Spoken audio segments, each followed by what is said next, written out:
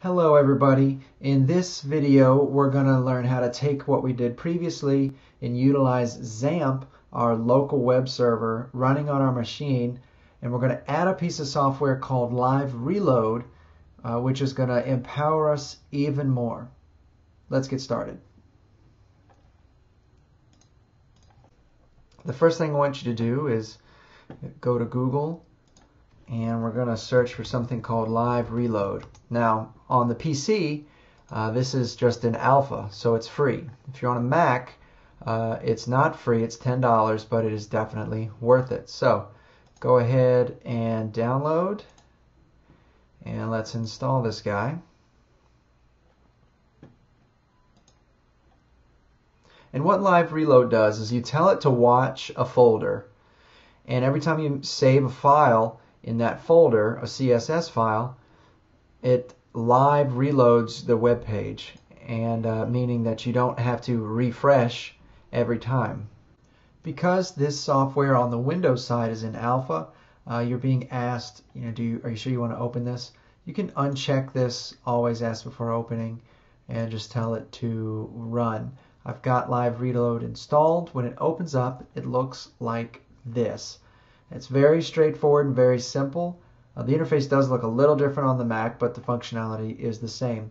We want to add a folder, and we're going to tell it the same folder that I told XAMPP where I'm storing my web development files. So we're going to look for C drive, the XAMPP folder, the htdocs folder, and dev. In our last video we said the dev folder is where I'm going to create folders for every project I work on, and all the different HTML, CSS, PHP, whatever, all the different web dev stuff that I'm doing is inside this dev folder. And it'll add it here. We click it on the side.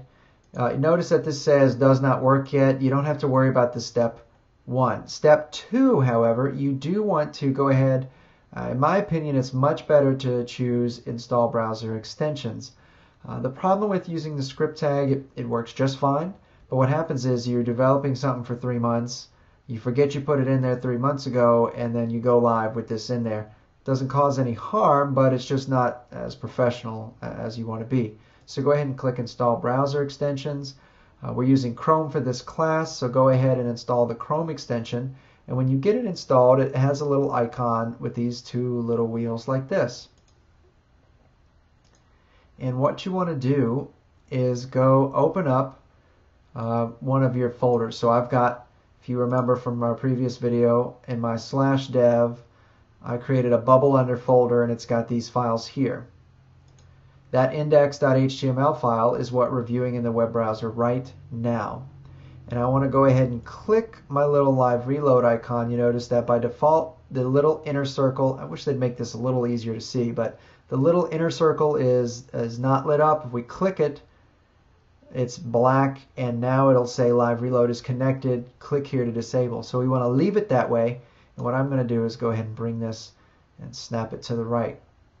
Let's open up Sublime Text, and I'm going to open the CSS file and the HTML file associated here. So this is that file, and this is the beauty of Live Reload. This works amazing if you've got dual monitors or a large monitor. I'm working off of one large monitor here, but I've worked this way on just my 15-inch laptop.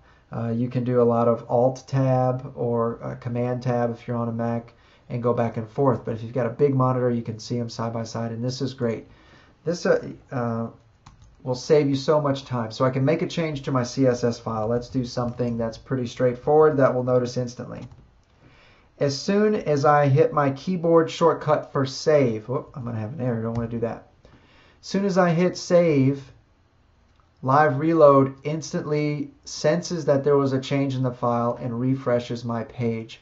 So now every time I make a save, I want to change it. I don't have to upload. I don't have to go over here and click refresh. I can stay in my code editor. I can stay inside of Sublime, and I can continue to code and notice my changes in real time.